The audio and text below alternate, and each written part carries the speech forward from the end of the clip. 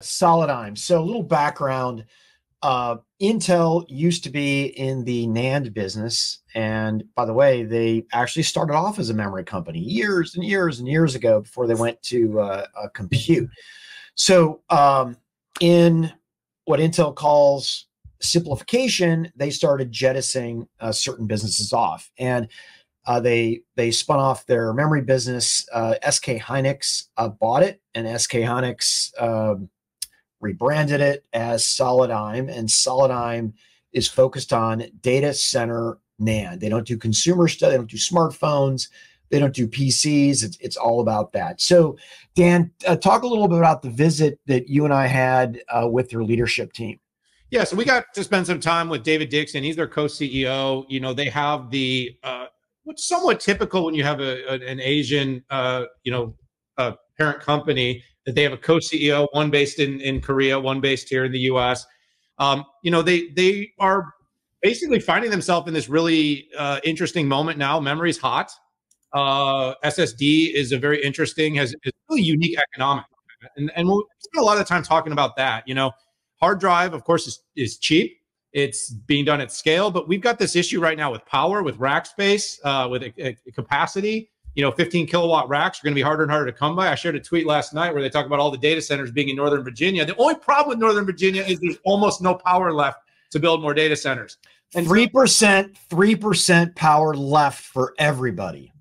So they got very little power left. And so we spent a lot of time focusing on the footprint, the ability, and the smaller number of GPUs required and the amount of memory accessible, and the fact that there is an economic case for SSD right now, and Solidigm seems to be on a good trajectory, Pat. This was a first-time overview for the both of us since the spinoff because this was the spinoff of the Intel NAND business.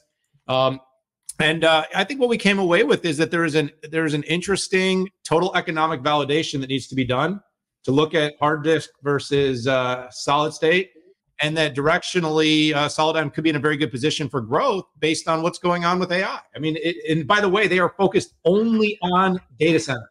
This is not they're not focused on, personal and handset devices and PCs and tablets. They are focused on data center infrastructure. And I think right now that could be a really good place to be.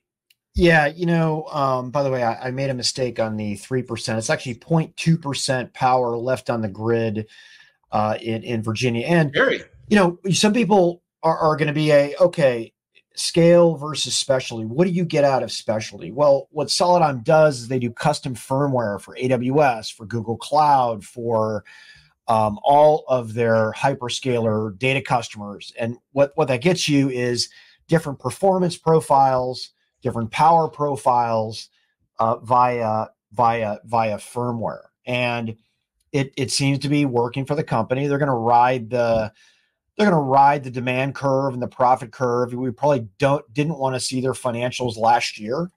But yeah, see Micron.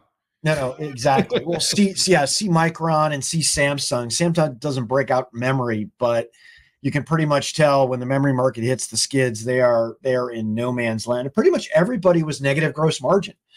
And then, as we mapped this out, it was maybe making a point on gross margin, negative operating income as a percent, and then it's freaking boom time, right? The skyrocket. We saw Micron just boom, and that was all on HBM. But anyways, looking forward to tracking these folks in the future.